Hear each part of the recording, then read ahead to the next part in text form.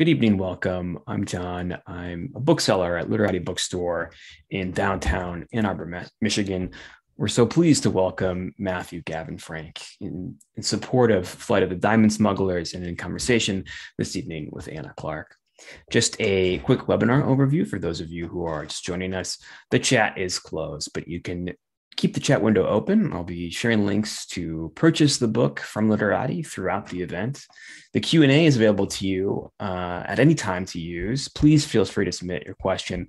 I'll ask a selection of those questions at the conclusion of this conversation. And the live transcription is available to you on your toolbar as well if you need it. Finally, if you're watching us later on YouTube, you can always find links to purchase the book directly below me in the description. You can also, while you're down there, like and subscribe to be kept up to date with all of our At Home with Literati events when they become available on our channel. And as a reminder, you can shop for more books at literatibookstore.com to have shipped to your home anywhere in the United States. And if you live in Southeast Michigan or the Ann Arbor area, our doors are open to the public for in-store shopping. Most of all, we would just like to thank you for your attendance this evening, or this afternoon, or early this morning, depending on where and when in the world you may be joining us from. So without further ado, I will introduce tonight's author and our interlocutor. Matthew Gavin Frank is the author of Preparing the Ghost and the Mad Feast. He teaches creative writing and lives in Marquette, Michigan. Speaking with him this evening, Anna Clark is a journalist living in Detroit.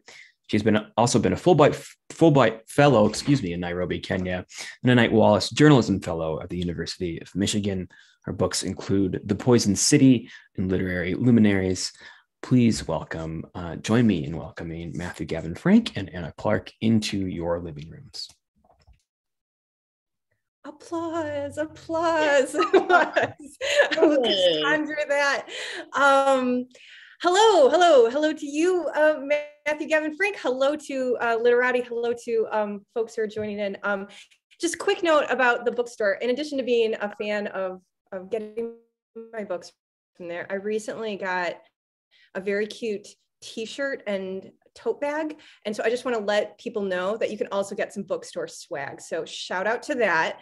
Yeah, I'm so glad to be here to talk about this awesome book and all these stories. I wonder, to kind of get this started, I wonder if we could just talk a little bit about, can you just bring us into this world? Can you just, people have just finished dinner, they just got home from work, they're, how would you start describing the world that you entered into years ago when the origins of this book was beginning?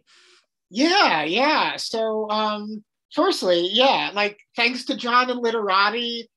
Thank you, Anna, for talking to me. It's just so great to see your face, hear your voice. My goodness. Thank you all for being here.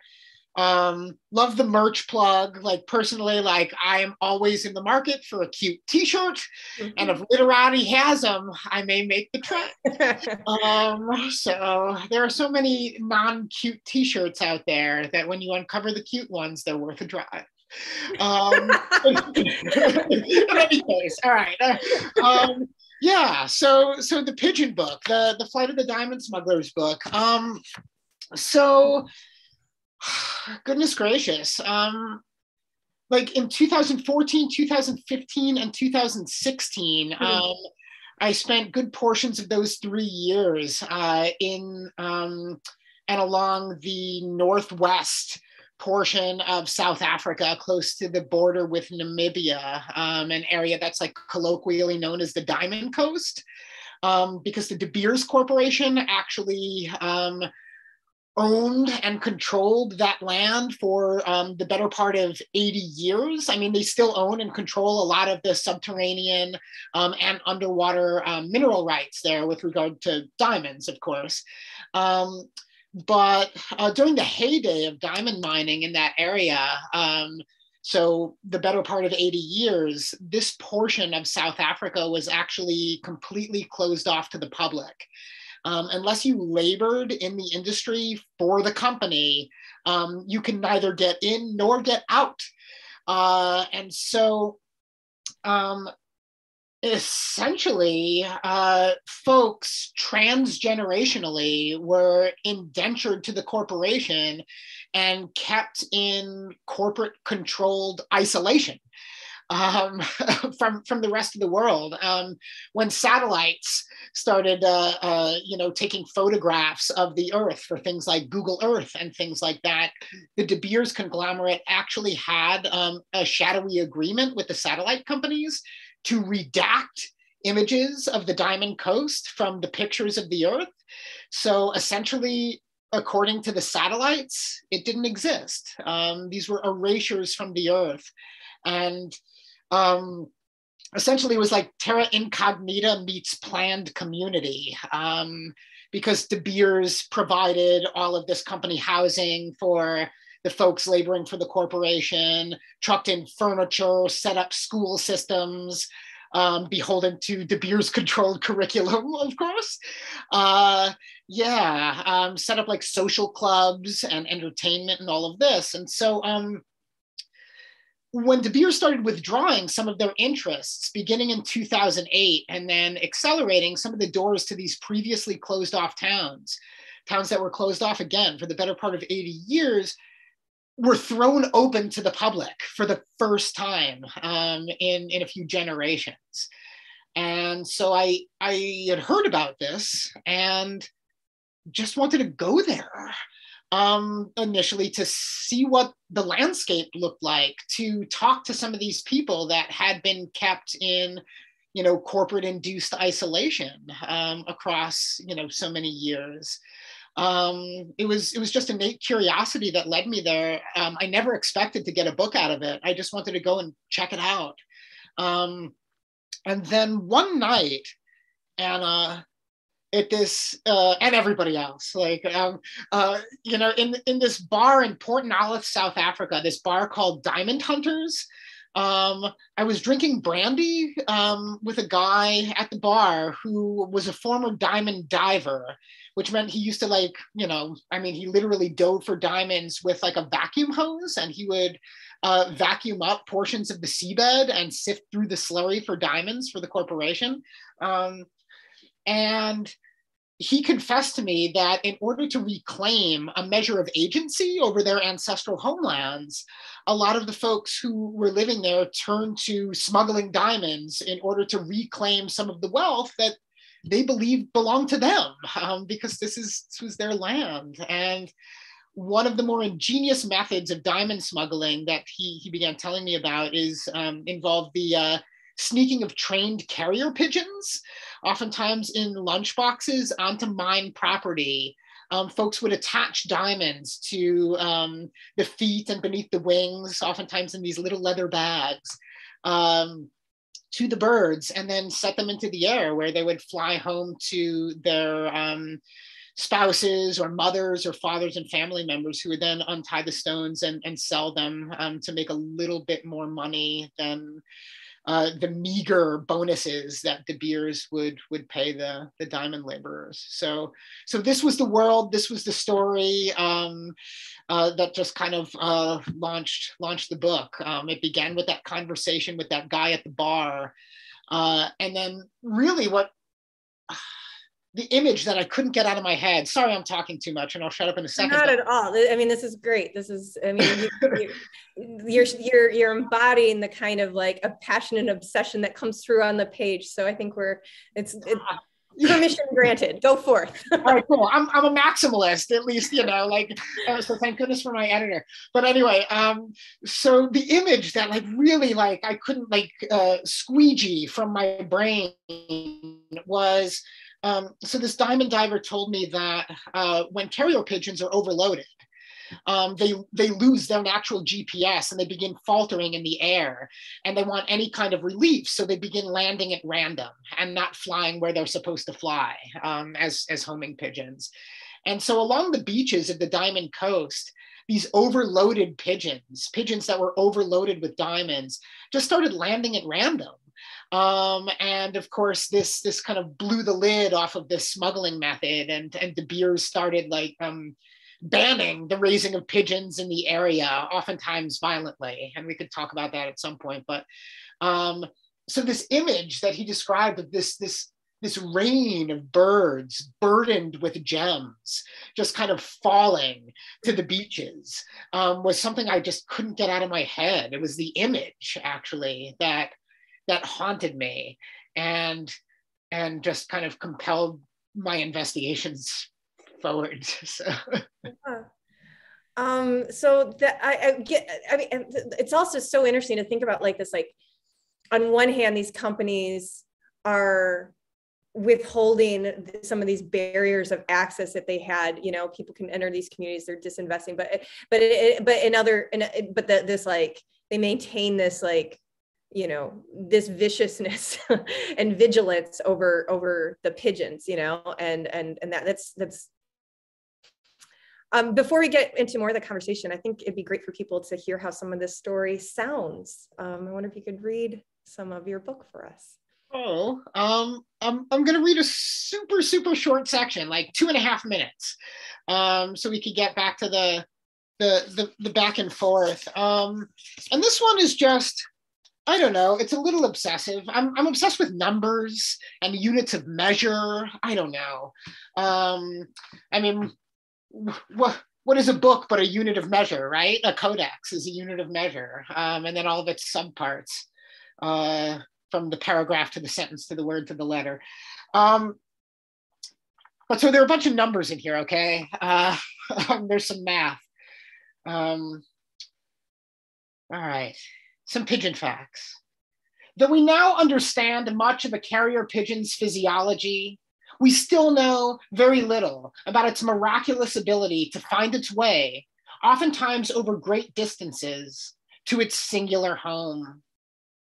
Soon after liftoff, a pigeon only wants to land, roost, soothe her giant breast, which constitutes 1/3 of her body. She doesn't wait for home to present itself, but senses home. Days and nights away, someplace beyond sun, Andromeda, the rank marshes and fragrance factories of our own expansive ant farm. She wants to calm her 600 heartbeats per minute down to her resting rate, a reasonable 200. She needs no sleep, or we think she needs no sleep.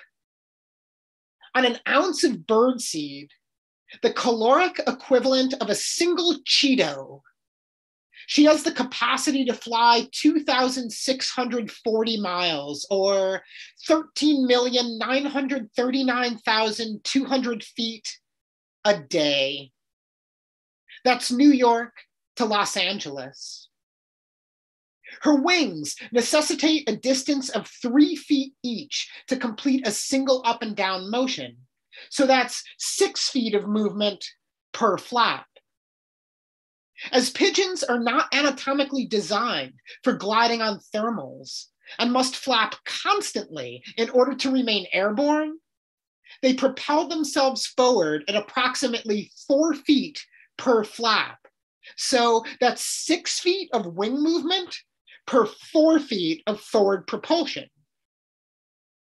In order to cover her day's capacity of 2,640 miles, driven by her innate need to return home, she must flap her wings 3,484,800 times in a single sleepless day on a single Cheeto. Her wings alone, moving through space at a distance of 20,908,800 feet. That's New York to Rome. Those are countless fish threading the ocean far beneath her. That's her climbing and falling, but not yet touching down. This self-flagellation, costumed in instinct, propels her. This is flight as chastity and vision quest, faith and skepticism.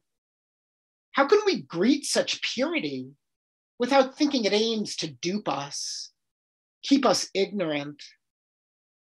Such soft 3/4 pound bodies, such lima bean hearts, unbraiding their ventricles, pumping and pumping. The world below her, Great Lake and soy field, reflecting dusty bursts of some mystery light. She's not even hungry. Yeah. All right.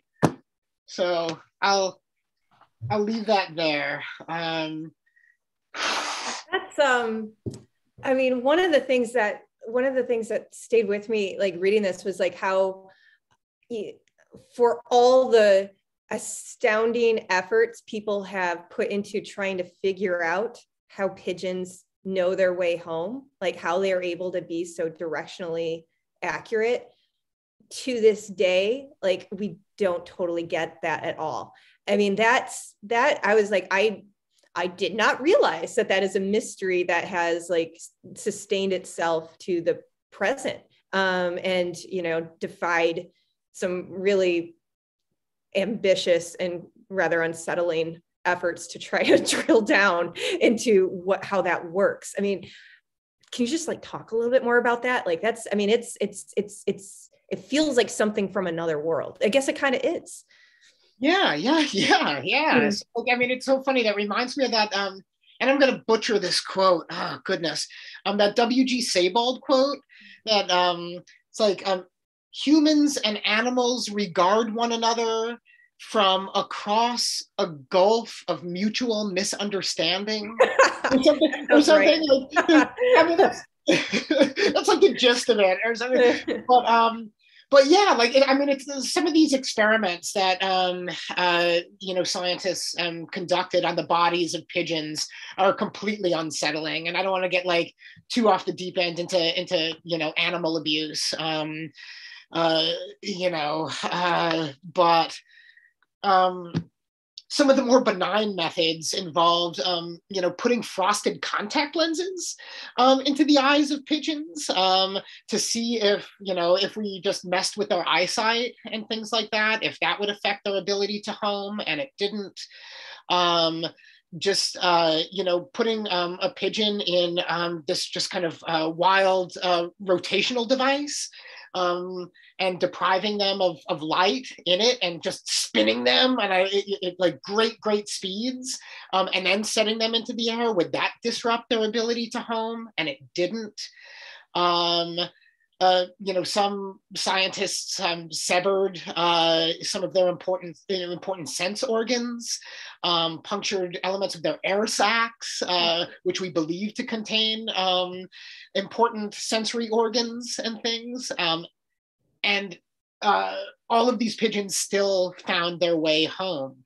And so there are all of these theories about how pigeons have these quote unquote inborn star maps, which is what we've called them, that they kind of like map over and onto the actual stars and things, and navigate that way. We think they might navigate by the vibrations of the earth, by issues of invisible electricity, and stuff like that. But how they exactly do it, the jury is out. It remains one of the great mysteries. We have all of these theories, and we've kind of like pulled from, it's like Esperanto, we've pulled from a little bit of this and a little bit of that and a little bit of this and a little bit of that, and braided all of these theories together into something that resists being a singular theory as to how they actually do it. So yeah, they're incredibly mysterious birds. It's amazing. And these creatures then, like, who have this extraordinary sense of home, become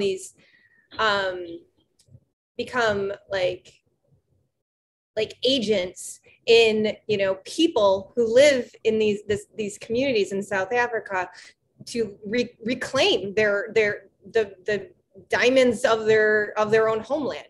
So can you talk a little bit about how the people have experienced this world of where pigeons and diamonds might rain from the sky? Yeah. So pigeons are seen as illicit there, and possessing a pigeon in the Diamond Coast of South Africa is an illicit act. And because of this, uh, and because folks see some of the mineral wealth coming from their ancestral homelands as a part of their birthright, rather than something to be given up to the rapaciousness of corporate colonialism, a lot of folks raise pigeons in secret, and so it's a charged act. It's basically raising pigeons, and there is the equivalent to growing weed in your basement in the 1980s or something here, and stuff. So it's charged. It's very clandestine, and because it's so charged, I found that yes, pigeons are treated as objects, as useful things, in order to smuggle diamonds out of the mines, but they're also people's pets. And folks have developed incredibly close relationships with their birds, which makes some of the corporate backlash against the keeping of these pigeons that much more insidious. So De Beers actually contracts out to these independent militias that go on these nighttime stealth runs in the area and actually kidnap. They target properties and folks who are suspected of raising pigeons. And sorry that I keep wiping my nose.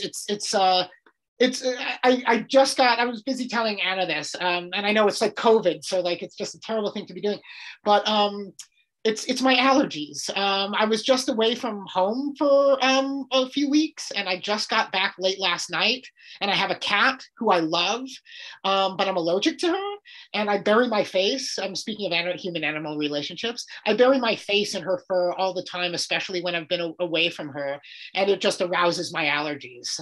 But it's worth it. It's totally worth it. What are pet allergies but the misunderstanding between man and animal? It's like the literal embodied fact. I totally relate. My cat, I get the itchy eyes. It is what it is. I've just learned to live with it. Yeah. So anyway, so like one thing that's like kind of striking is like, I mean, in this book and in, if I may, your earlier book, so look at both of them. You can get both of them tonight, everyone. Journeying is a feature both in how the stories are written, like you yourself kind of going on this like journey where we kind of follow you in your own like escalating curiosity and obsession, and we follow you when you have like sometimes like kind of like weird interactions with people, ask questions, knock on doors, have strange meals and stuff. Can you talk a little bit about like how you see the act of going elsewhere, the act of journeying as both part of the practice and how you discover your stories, how you like do your research, but also in how it appears on the page, like why that's worth reenacting, for us, the reader? Like where is that coming from? That's such a good question, and I'm constantly wrestling, at least on the page, with the presence of the I, with the presence of my persona on the page, and like trying not to get in the way of my subject matter, trying not to interrupt the voices of the folks to whom I spoke, and things. So I did my best to try and stay out of the way, when I on the page, at least, when other folks were telling their stories. And one of the earlier drafts of the book, Anna, actually, I didn't appear in it at all. There was no me, there was no I, there was no element of personal narrative in it at all. And when the book landed with my editor, she's like, no, there needs to be like a more intimate human element in this. Like, why are you telling this story, and so on. And so I had to, even though initially I was uncomfortable doing it. I had to like insert my persona into the story and reveal certain intimacies that I didn't intend on revealing initially when I was researching and engaging the book. So that came out as part of the drafting process and as part of like a conversation with my editor. It's something that I have no answer for. It's something that I'm always grappling with as a writer. Like, to what degree does the author as vessel and as filter, which I suppose by default we are, as art makers, I suppose. To what degree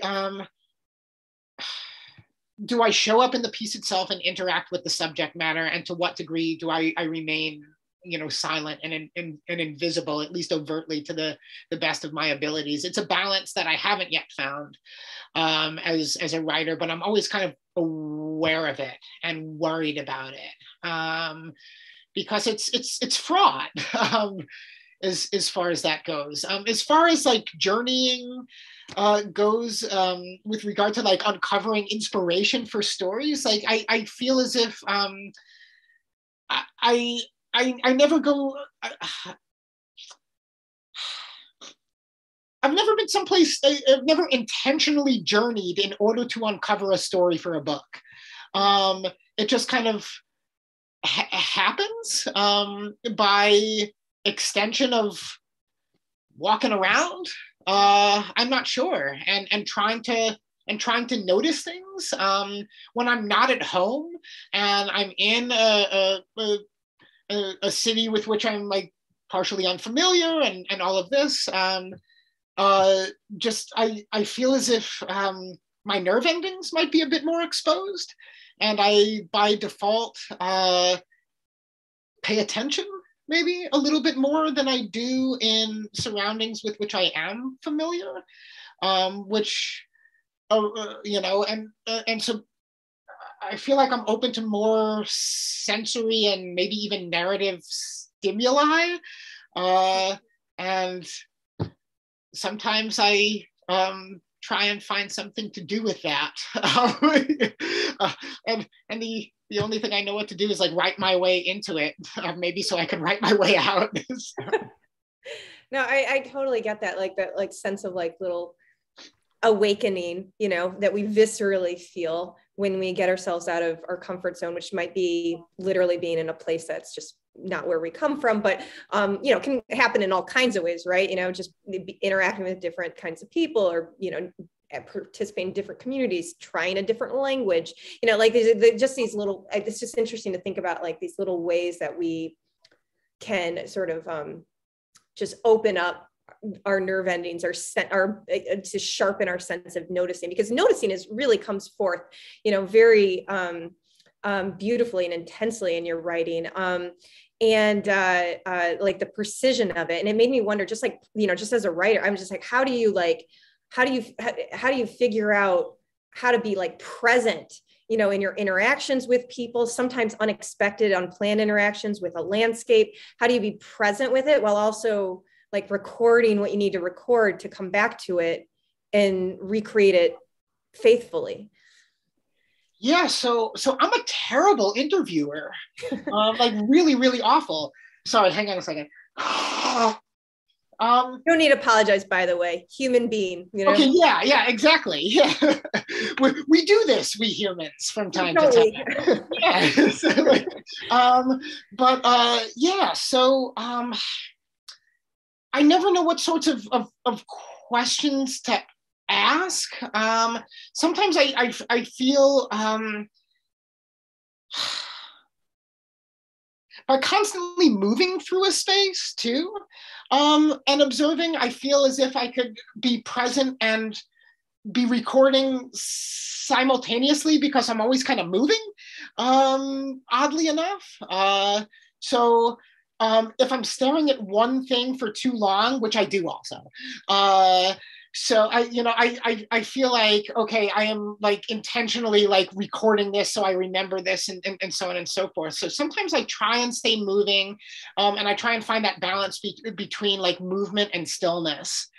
I suppose when I'm in a spot, but as I mentioned, like I never expected to get a book out of this, but I also wanted to talk to people, and I wanted to render these conversations somewhat faithfully. And so I always, and I've done this for a long time, I always have like little bits of scrap paper in my pockets, like gas station receipts or grocery store receipts and stuff like that too. Yeah, and I'm always carrying a pen, and so like, I mean, just in case like I'm going for a walk in the woods and a bird does something and it makes me think of a line that maybe I could clone a poem around later or something. Like I always just have that stuff on me. So I didn't have like a recording device for all except one of the really long interviews that took place in the book. And so I was basically scribbling things down furiously on gas station receipts. And I don't know, did that disrupt my presence or something? Did that disrupt the flow of the conversation? So many of the folks I was, I guess, conversing with, and I suppose unofficially interviewing when I was there, would just completely make fun of me about my interviewing techniques. They were like, "You're a terrible journalist." And I'm like, "Well, I'm not really a journalist. I'm an essayist," or something. These nuances can be difficult, I suppose, in the moment to really explain. I know. And I'm like, "You're right. I am a terrible journalist." And I remember this guy, William McDonald, who was a mine manager at one of the mines there, just like looked up from, me writing something down on a gas station receipt that had a list of like fruits that I had bought on it the previous day. And he just like, with all of this, he mustered such contempt, and he says, "Why don't you just get a proper notebook?" and all of this. And I'm like, I know. So, I never know what I'm looking for. I never know really what questions to ask. I do my best to just, in spite of the way I'm presenting myself in this Zoom thing, I do my best to just kind of be quiet and let people talk, and just kind of like pay attention to what they're saying, and then looking up at the surrounding landscape as I'm doing that. I don't know. Maybe but I am probably a terrible journalist. Well, I mean, I love this like image of you just bringing armfuls of inked gas station receipts to your writing desk. Like you got home from the Diamond Coast, you put your head in your sweet little cat, the allergies start acting up, you take your armful of gas station receipts, you dump them, and you begin. Like you begin this story. It's like you're surveilling me. I'm just saying. That's totally what happens. So, and by the way, that surveilling thing, you talk about like how these like satellites like literally erase parts of the actual world, these actual places where actual things are happening, out of this like hyper sense of control and greed, I guess, authoritarianism, kind of a totalitarian way of like doing this. That's such an interesting way of like, in my brain, that's sort of flipping the usual script of the critique on a lot of technology and corporations, which is like, they know everything, they surveil, they've got all my information. And in this case, it's like the absence of information that should be there. That's like kind of thing. I don't know. It's just like, just very interesting. How like, okay. So, I kind of made a little joke about obsession earlier, but like how in your musings about it, in your like considerations of obsession, in your obsession with obsession, where compared to where you began when your wanderings with this book started to where you came through on the other end, is there anything that changed about your understanding of obsession, the nature of it, how we inhabit it, how it lives in you, how it morphs and changes in other people? Just where was that kind of journey? Yeah, so I mean, it's a link in a longer chain. So like I come from a long line of folks who oftentimes suffer from overwhelming OCD, like overwhelming like obsessive compulsive disorder, and I have like benign elements of it, I suppose, compared to a lot of my family members too. So I've always, tried to like keep it in check and find certain outlets for it, and certainly writing is one of them for me. It if I'm sitting writing a book about pigeons, I'm not like quadruply checking the locks to the house like every night before bed, fully knowing that nobody's gonna like break into my house. I live in the woods in North Michigan. I mean, so but in any case, I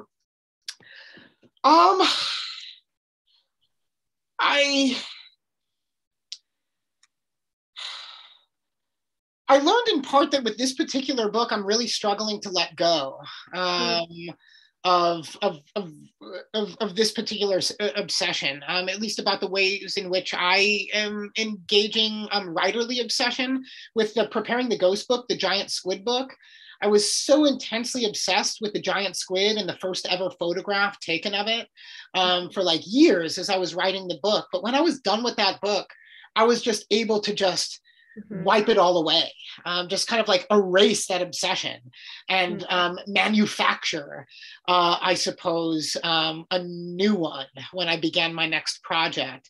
And so I guess one of the things that I've learned like from book to book is that obsession isn't always, it doesn't always just, it's not always innate. It doesn't always just sort of show up. You can make it.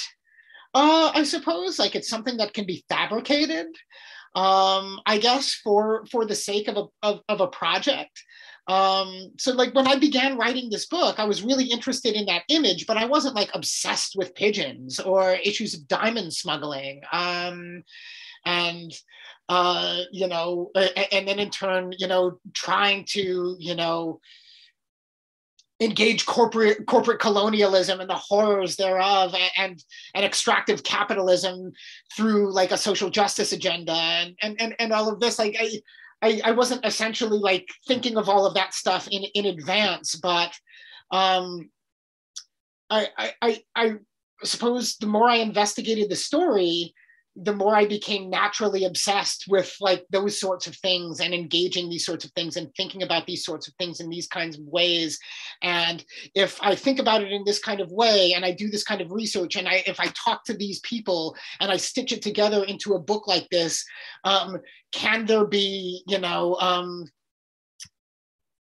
can elements of social justice like arise like therefrom? And so because of that aspect of it, like I can't stop thinking about the horrors of corporate colonialism, and then some of the ornaments therein, like pigeons themselves, and how they fit into that kind of larger insidious web and what we can do about it. So I suppose I learned that yes, initially obsession can be manufactured and fabricated, until it becomes very, very genuine. And at that moment, when it becomes very genuine, it's like back to the cat, like I can't retract my claws. I'm kind of in it. So I still am finding myself writing about these sorts of issues, and writing a lot about pigeons and their role in human culture. I suppose also. So I'm like still with it. I'm writing about some other things too, but I can't quite let this one go, which is, I don't know. Is that insidious? Maybe. No, I mean, I think about this a lot. I feel like, okay, well, first of all, quick note to folks in the audience. I imagine questions might be coming to your mind. Perhaps even a comment with a question mark at the end. If these, this is a good reminder that you can like a good time that you can put those in the box, because we're gonna come to those shortly. But this, I mean, I think a lot about how overwhelming, like if there's something we're truly like obsessed with, it's something we really care about, something that's like important. It can be sometimes like if you approach a project feeling like everything has to go in that, you know what I mean? Like this one container needs to hold everything. It can be awfully intimidating, at least in my experience, and a little bit paralyzing. I think it can be like really liberating and fun even to see how the same kind of obsessions can like find, you know, like there's different ways to tell the story. There's different like things you leave off the table. Like at the end, I think there's some mention about how this book like threatened to be about 1,000 pages. In fact, it is a trim, I don't know, 150 or so. But all of these interesting things that you learned, like, I mean, it's easier to cut things when you feel like it can live in another way. There are others, you don't have to be done with it.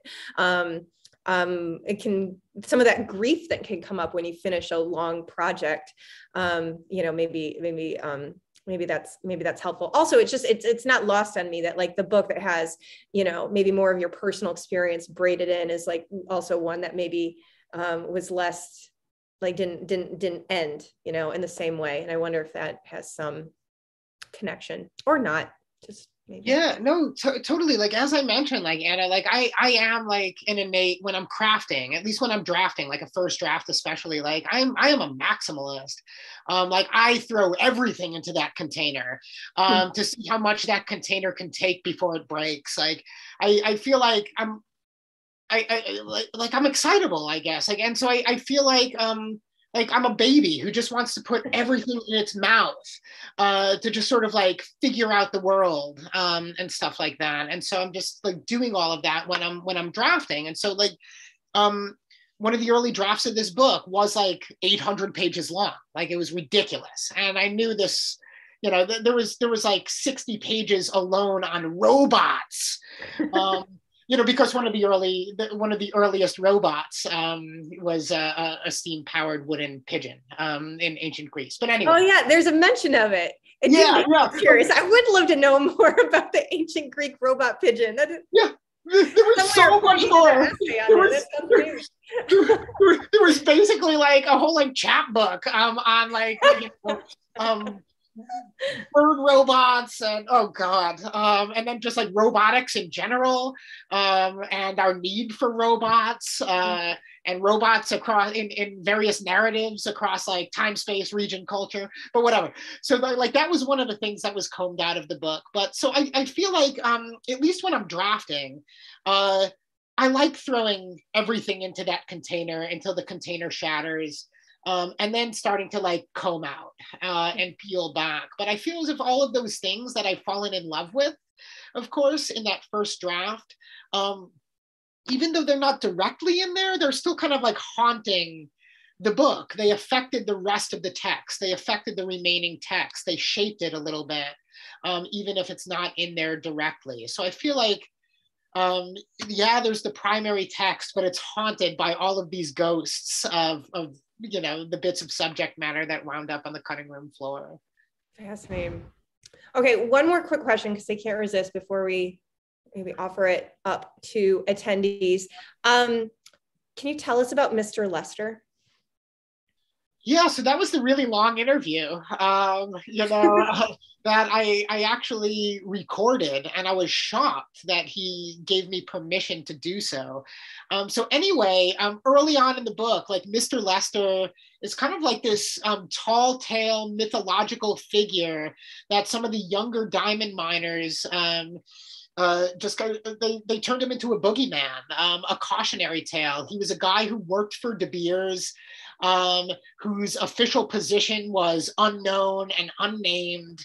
And he was just kind of like this overlord. And people would tell essentially like ghost stories, horror stories about him in order to perpetuate fear, in order to keep folks compliant with regard to, you know, corporate edicts. And so they didn't smuggle, essentially. Like if you smuggle a diamond, Mr. Lester is going to come get you. And he's 20 feet tall and he has 6 eyes and he breathes fire and all of this. And so initially I thought he was just this tall tale. And I wanted to find out the origins of this tall tale. And the more I burrowed into it, I eventually found out that he was real, and a man, not a myth, and a very strange, kind of unsettling sort of person. And so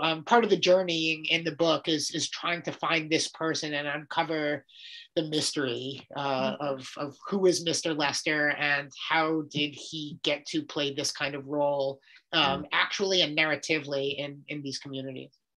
Yeah, it's such an interesting way of thinking about our understanding of what's real and what isn't. And yeah, just fascinating. Okay, I think my role is to throw it to John. Yes, we do have some questions. I want to remind folks that if they want to ask questions, they can still do so using the Q&A. It's on your toolbar. Please feel free to submit questions at any time. Our first question, a viewer asks, and maybe this has been answered perhaps directly or indirectly, but the viewer wants to know, what made you decide to write portions of the book from a pigeon's point of view?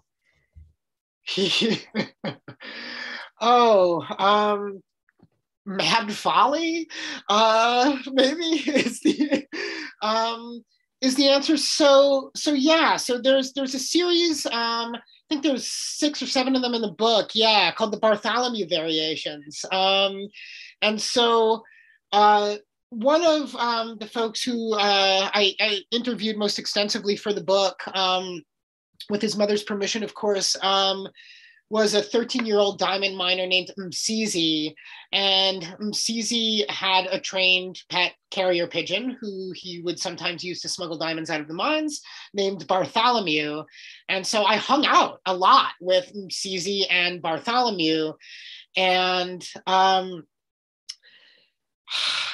so, I mean, these sections aren't like so much so from like the pigeon's perspective, where the pigeon is like narrating them first person or anything. It's not like that necessarily. But it does kind of, I almost use Bartholomew as a fulcrum onto which to string elements of pigeon anatomy and pigeon anatomical behavior, and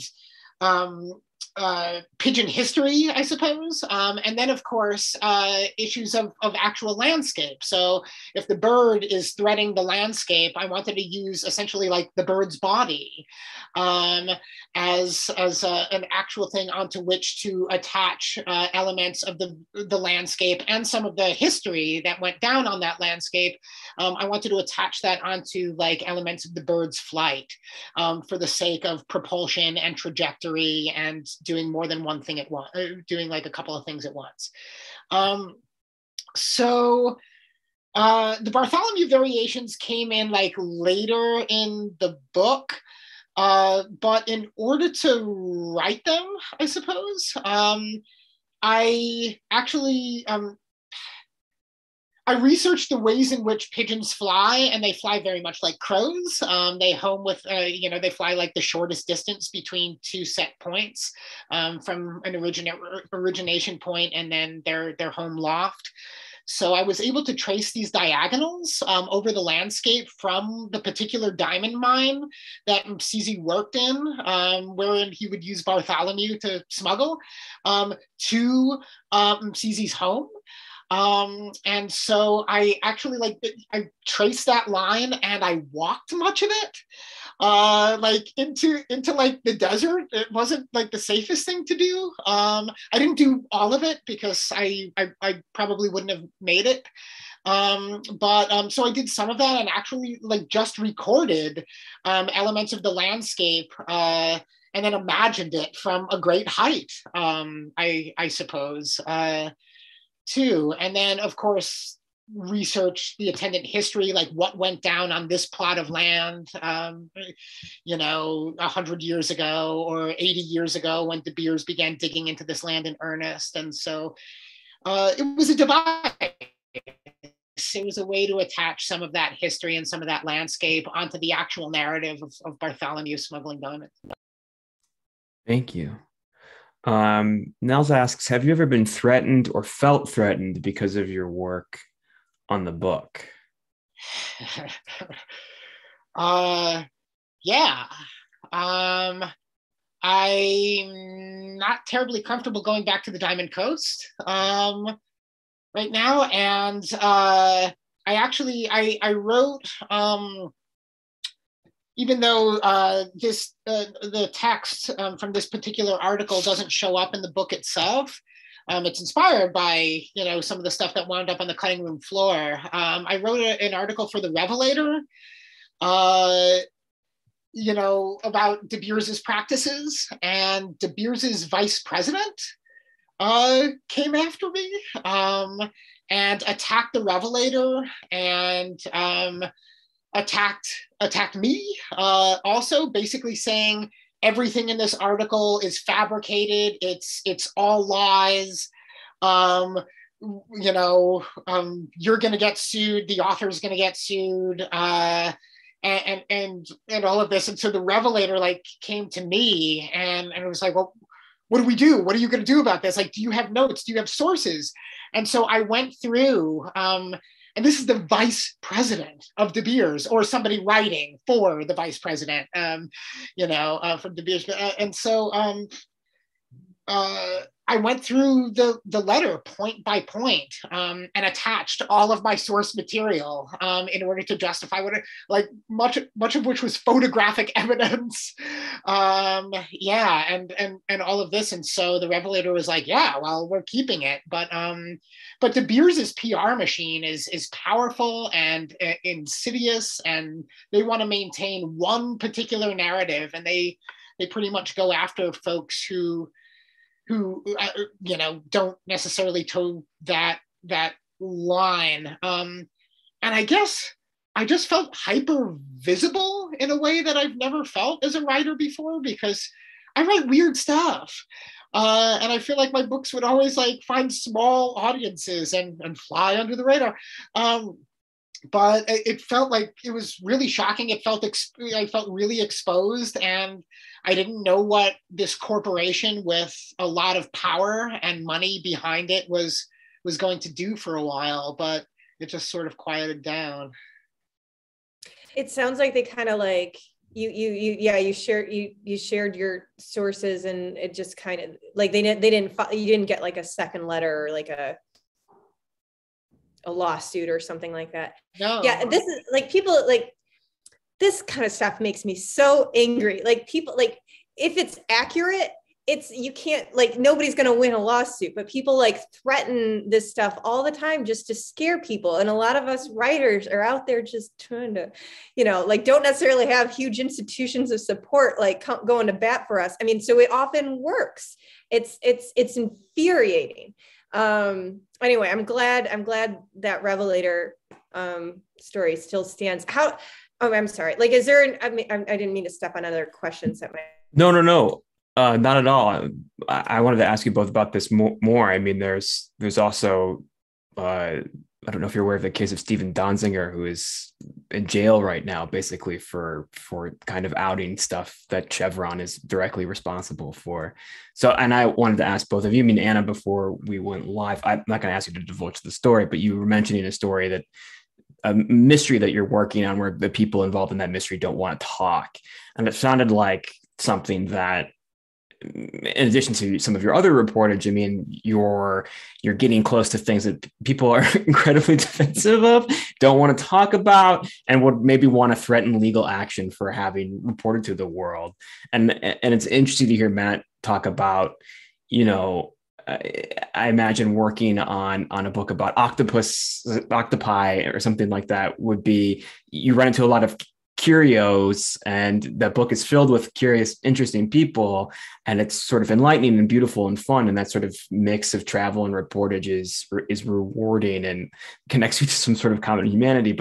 But there's also stories that you're following. This story you're following also is connected to our common humanity, but has to run up against it, as you say, sort of corporate colonialism. So for both of you, and especially as a journalist, there's I've always thought as a writer, there's writing, and then there's interviewing people for your writing, and I speak in front of crowds for a living, or used to before the pandemic, and that's fine. I don't get nervous about that, but speaking one-on-one with people, or like showing up at a place where like you're going to look at or talk to or report on a bunch of people who maybe don't like you is incredibly intense. So I'm just wondering, like, is there some sort of like way that you push past something that's sort of like evolutionarily telling you to avoid people who maybe are going to bring you harm? I want to hear, the guy who got threatened by De Beers' story first on that. Okay, I'm going to keep it short because I really want to hear your response to this too, Anna.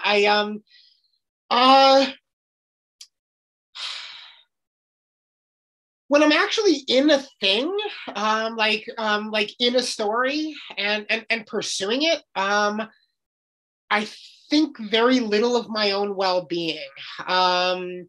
And I've had some loved ones in my life like really chastise me for that. But I truly don't think about it as much.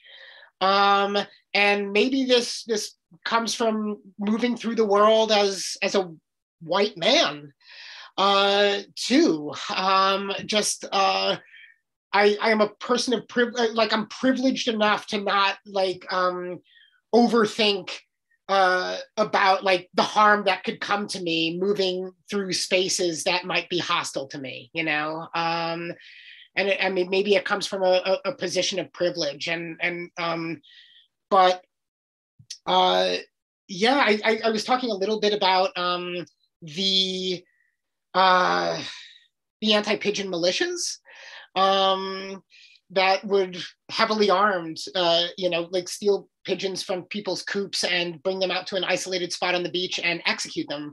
And I was riding around with these guys alone as they were like messing with their rifles and downing bottles of brandy, kidnapping pigeons and things. And I essentially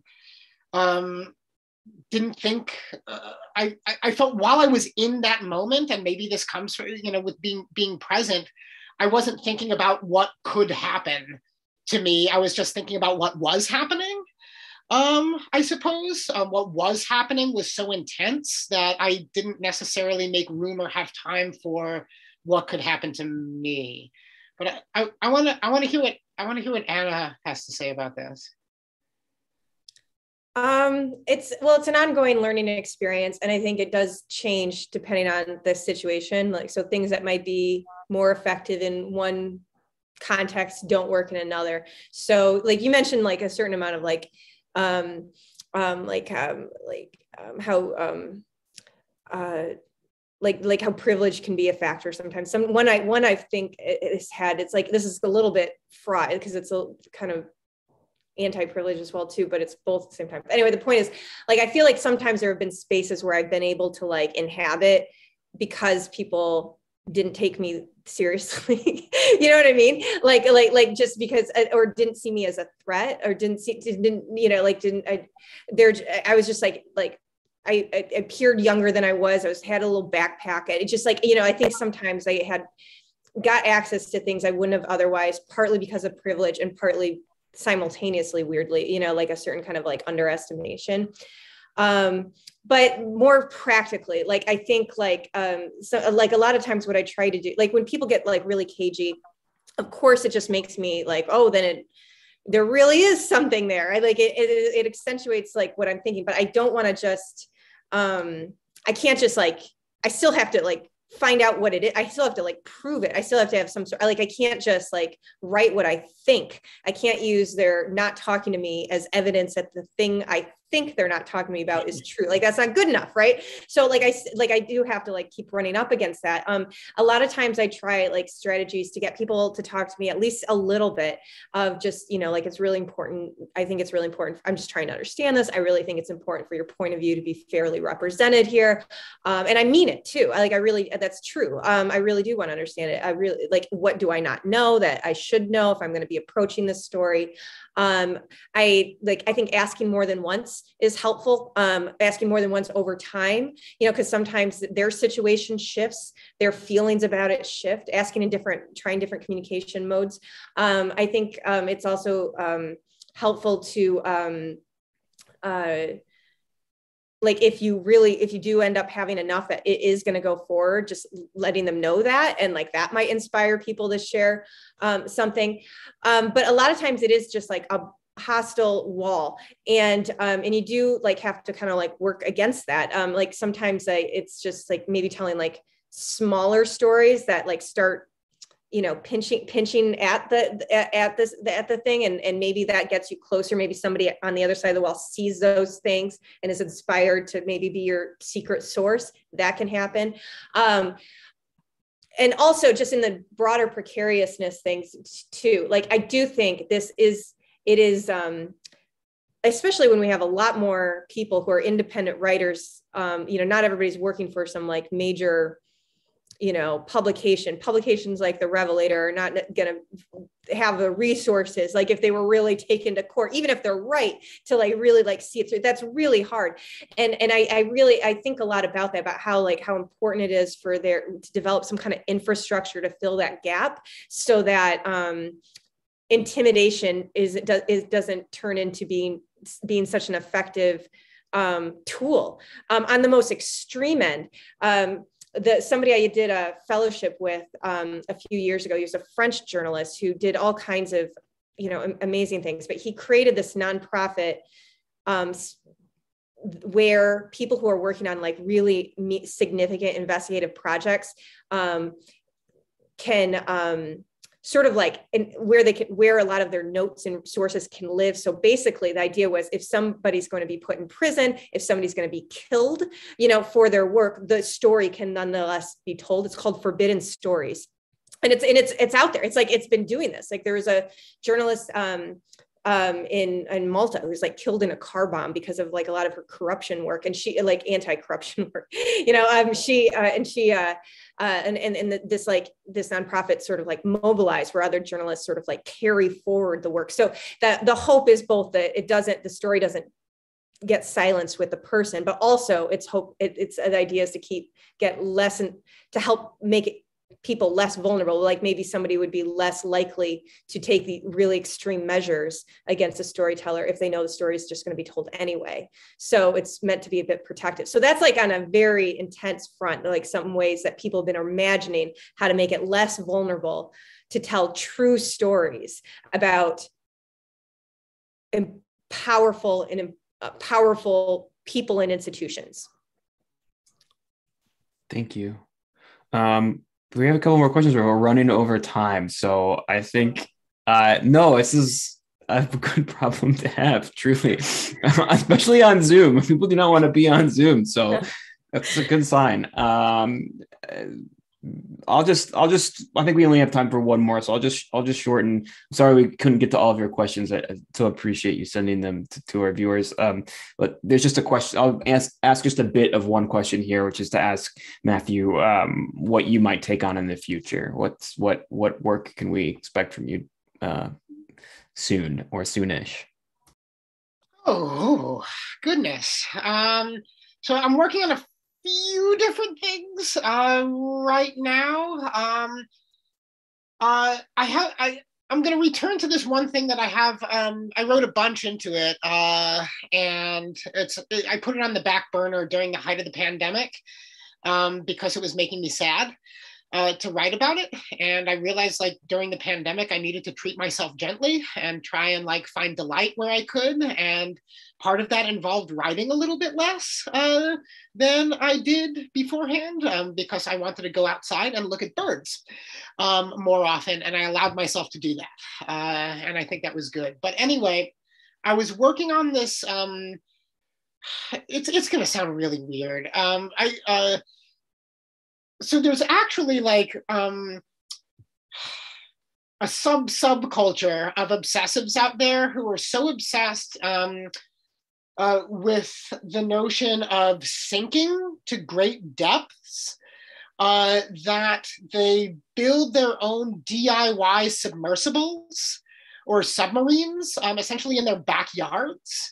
and then truck them into bodies of water to see if they'll work, and then oftentimes sink to their own detriment. And so a disproportionate number of these folks are interested in rocketry and rocket propulsion also. I found it's really strange. Folks just like want to leave terra firma. They either want to go down or go up. They just don't want to be on this line, you know, the flat line. They want to be above it or beneath it. And so it became like this, or it was becoming this really interesting book on rising and sinking as told through the stories of folks who build their DIY rockets and submersibles, oftentimes with not so savory results. So, but all of this ugliness started attending that investigation, like murder and mayhem and all of this sort of stuff. Yeah, John. Well, there was a guy who was like a amateur rocketeer who was like a flat earther too, right? Who died. There's a book by Kelly Wheel about the flat Earth movement, and I guess one of the people who was very prominent in it was also like a pretty good at building these rockets and would have like pulled it off. Something went wrong that was like not a result of not knowing what he was doing, but the rocket was going to be an experiment to prove that the Earth was flat.